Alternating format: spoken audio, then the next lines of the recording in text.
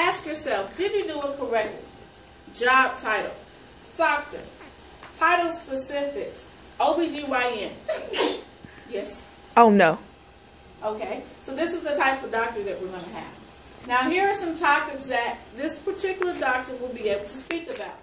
Any OBGYN should be able to talk to you about cervical cancer, STDs commonly found in women, birth defects, the effects of HIV and AIDS on babies, birth control practices, infertility. Any OBGYN should be able to talk about these topics. So, these are the topics you look up. So your paper is going to be about one of these topics. Now, I know you're probably wondering, what's the difference between this project this year and what I did last year for my junior project? The difference is for your senior project, you're looking still at one of these topics, but it needs to be a controversial issue. For example, let's take the effects of HIV and AIDS on babies. There are some women who are HIV positive, who know that they're HIV positive, and still choose to have a baby. Because there is a way to have a baby and not pass on HIV to your child. But it's very, very risky, and it's not always effective. That's controversial because some people say, if you have HIV, you should not have a baby. Others say, if you have HIV and you're taking your meds and you're working with your doctor, you should be able to have a baby. That's controversial. When somebody says yes, the other side can say no, and there's enough research to argue both sides. That's what makes it controversial. Let's look at cervical cancer. Okay? Cervical cancer by itself, not controversial, right? Nobody wants it.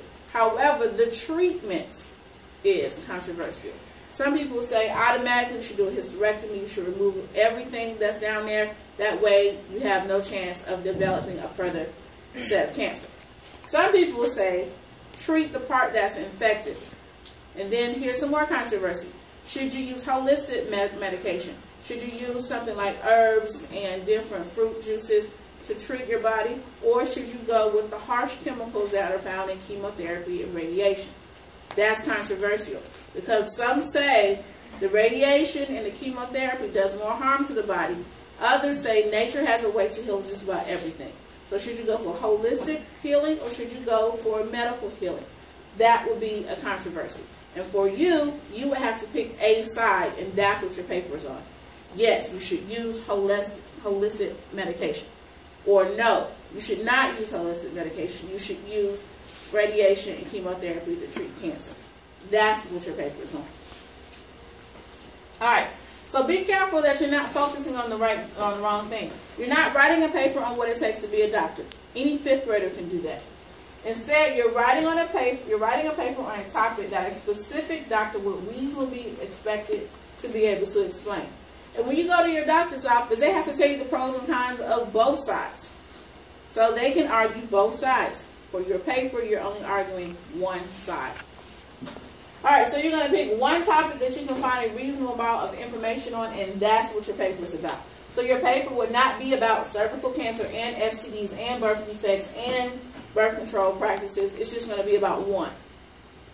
Your paper could be about that teenagers should not be given birth control.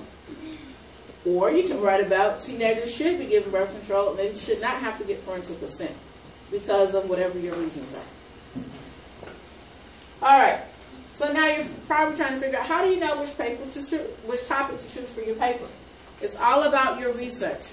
You may have to actually go back and research all of these topics to see which one you find the most information on, and that's the one that you actually write your paper on.